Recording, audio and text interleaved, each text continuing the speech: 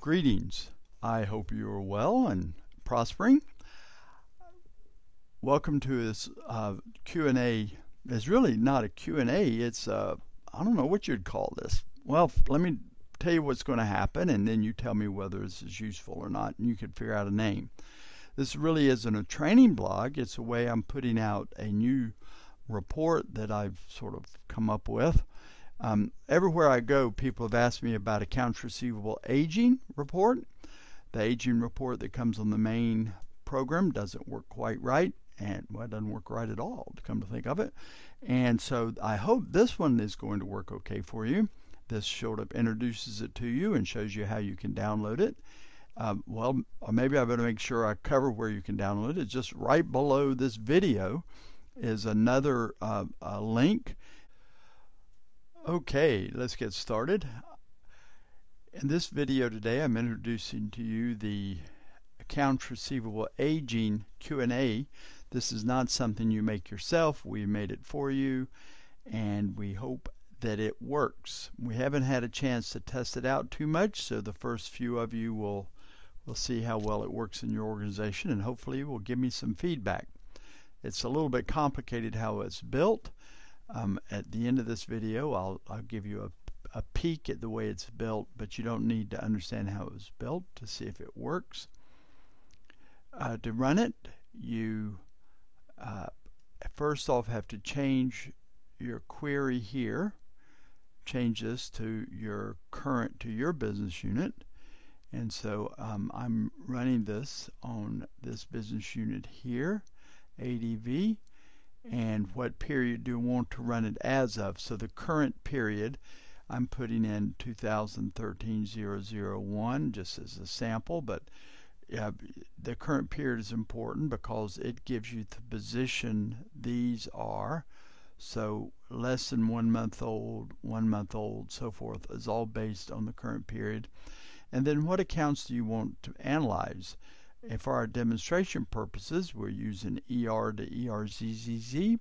If you're a school, you'd want to change this to SZZZZZ. And that's all there is to it. You then extract it. And the extraction takes a few minutes. I will try to get you some real-time figures on this, but just to sort of follow this along, we've been at it for 15 seconds for this organization.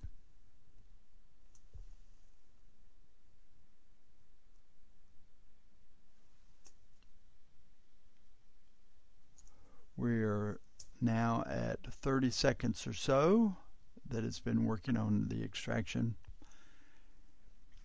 And I imagine for a large organization it could go up to 15, 20, or 30 minutes for it to extract. It is doing a tremendous amount of work. Okay, we're at 45 seconds.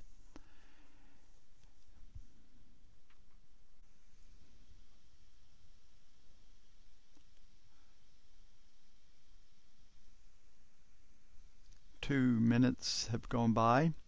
In at least U.S. vernacular, we have a saying that says, "A watch pot never boils." Well, that's exactly what we have here.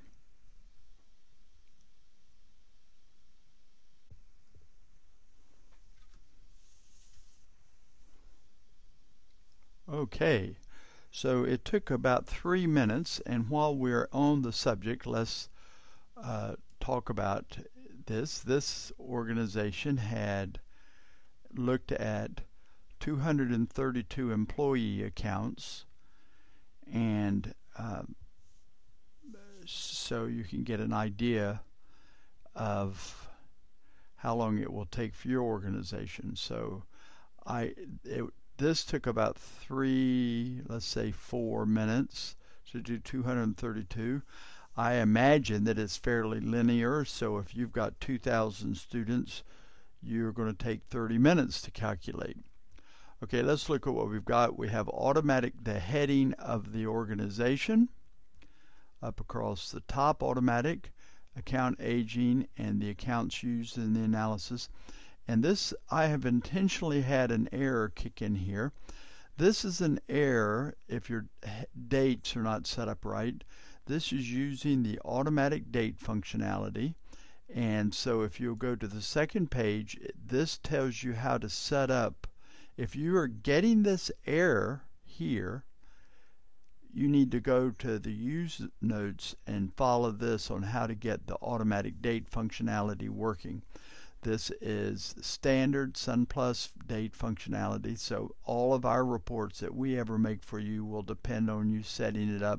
It's very simple to follow those instructions. Okay, and the totals are across the top here, and then the aging is here, so this would be 1 month old stuff, less than 1 month old, 1 month old things, 2 month old things, 3 month old things, 4 month old, 5 months, and older than 5 months. And then, of course, to make it make sense, we also have to parse out. These are all the account balances, so we need to segment out the credit balances, and that's what's happening in this column. So you can follow the aging across here. The total of all of these, you could see right across here, are equal to the total of all of the accounts receivable balance. Now this is not exactly matching the accounts receivable balance on your financial statements, because this is just looking at the segment you designated, and it is also your financial statements have the look at the debit balances as receivable and these credit balances and payable. But I thought it would be more useful to design it this way where you have complete control. And so I hope that you find this as useful. Now if you go to push these out to Excel, which to me is a natural thing, okay, you can watch the video on putting things out to Excel. You will need to hide. You could see that the columns used in constructing this, we've got A, B, C, D, and then I've got about 8 or 9 hidden columns here, okay, and so those hidden columns you probably will want to delete if you put it out to Excel. They will be hidden if you put it out to Excel, so no need to, but you might want to. And also these column totals, I think, do not work right once you put it out to Excel, so you'll need to create your own totals using your Excel skills to come up with your totals, and you'll want to make sure that your totals match my totals, if that makes any sense, or if you put it out to Excel. I will mention one other thing is that you cannot drill down over in these sets. So if you want to check the accuracy, drill down on the individual accounts and come up with your own sense of the aging and compare it to the aging done by this automatic report. So that you cannot drill down on these, you have to drill down on just the numbers in this column and see if it's not correct, doing it correctly. You need to take the figures here with a little bit of skepticism and check a few to make sure that it is working correctly.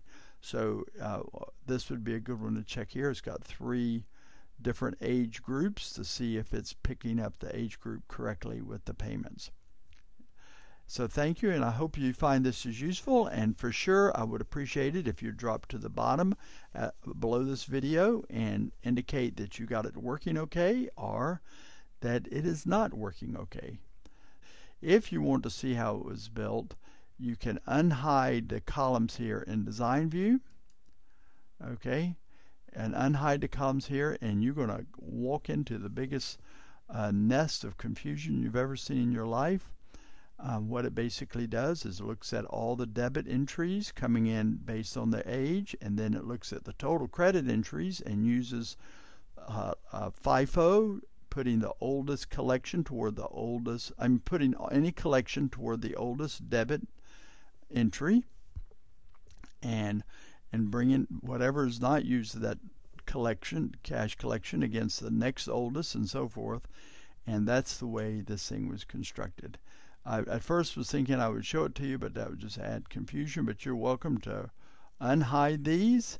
And a really interesting thing is how I've had to come up with the total. the amount that is showing as totals is very creative Q&A work here going on here. I'll be happy to answer any questions about it, the way it was constructed. So thank you, and let me know how this works for you.